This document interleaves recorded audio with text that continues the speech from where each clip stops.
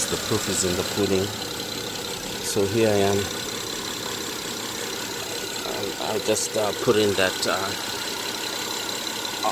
alternator, and we're back to 14.1 because my battery is low. So, but we can see now the alternator is charging. Yeah, the voltage is above 14, which it should be 14 to 14.5.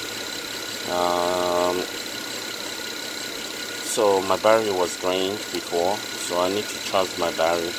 And but what I was showing you is that, look, the alternator is now working. So BMW fans,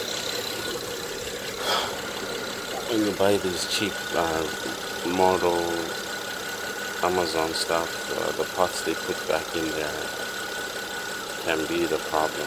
See, that's why I prefer the dealership sometimes with the parts. Anyway, so Jerry,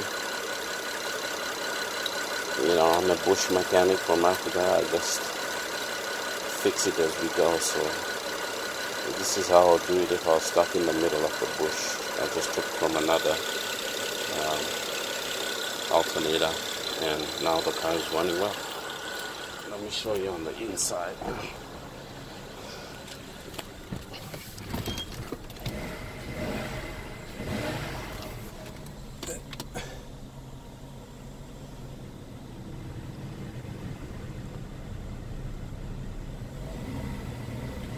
My AC is running. Oh, yeah. I just need to clear that check engine light. AC is running. My alternator is charging. I am happy.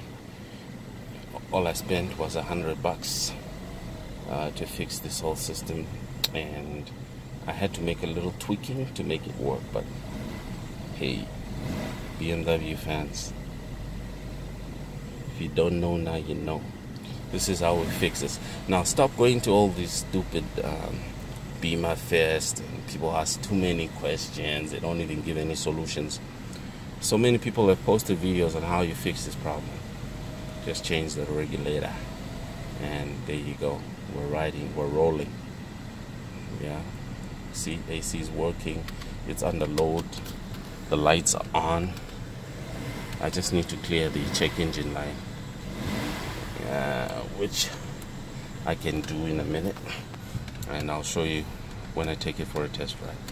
So BMW fans, don't have to go to the dealership. You can fix it yourself. Yeah.